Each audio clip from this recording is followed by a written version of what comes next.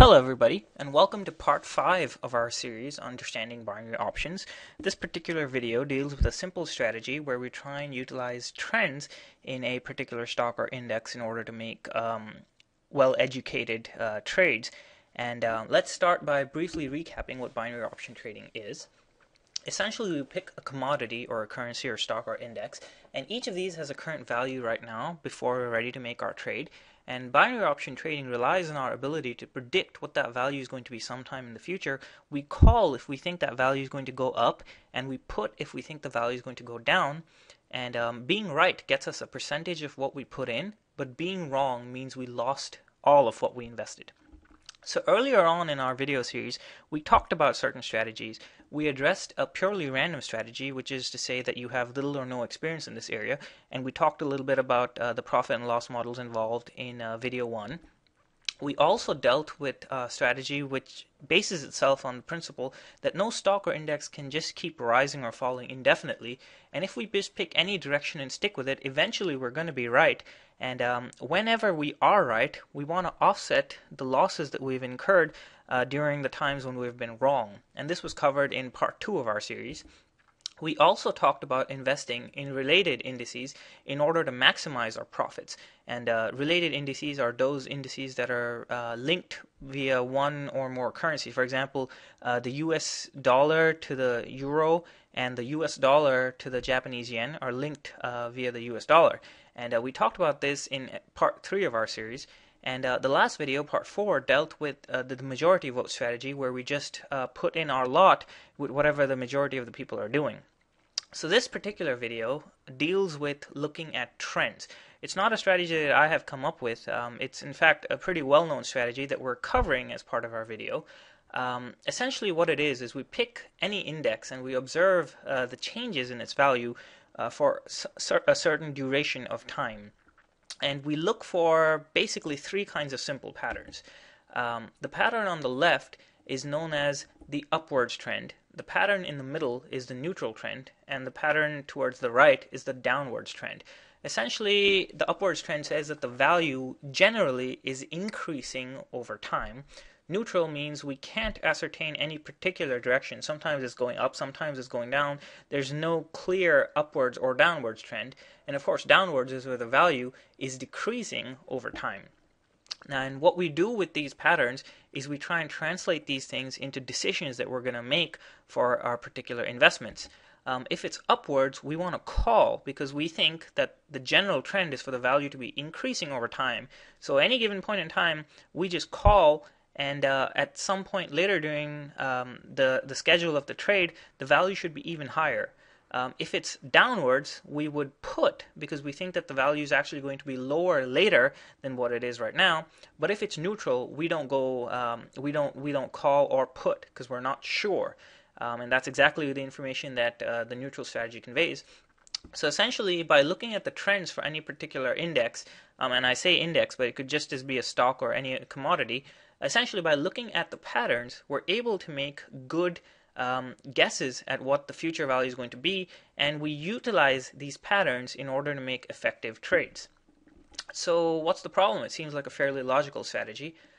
First and foremost, it's very rare for trends to be so clear-cut.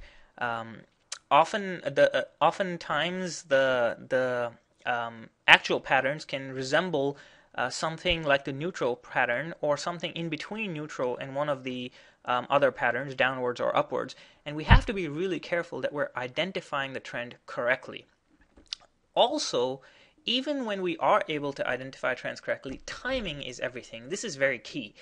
Firstly, we have to trust the source of the trend, wherever we got this trend from, and a lot of sites will provide this trend for you during in the trading platform itself, but we have to be very sure that the trend is fresh, it's still ongoing. We also have to be sure that the trend is represented accurately by whoever is providing the trading platform to us. But more importantly, we have to get in early on the trend. And this is key because timing is everything. So what do we mean by this? Why do we have to get early on the trend?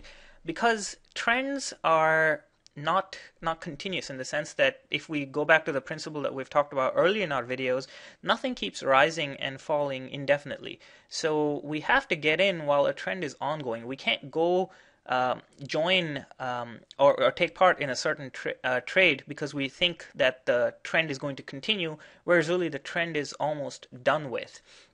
And this has something to do with the point of inflection in curves, and I'll provide some information in the description of the video, but it doesn't actually have anything particular to do with this strategy, so we're not going to go into details. Suffice it to say that let's just take a simple example to illustrate what we're getting at.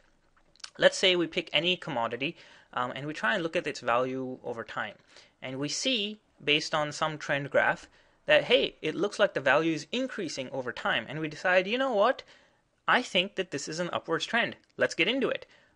And so we decide to call right here.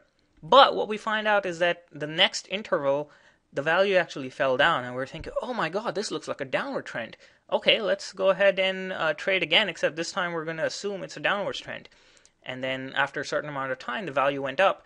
Now, putting these three instances of time together, we see that in general, it's an upwards trend. So we're like, okay, we should call. And then the value falls again, and we're like, okay. And then the value falls again some more, and the value falls again some more, and it's come back down. And so we think, okay, this is definitely a downwards trend, and then it starts rising up again.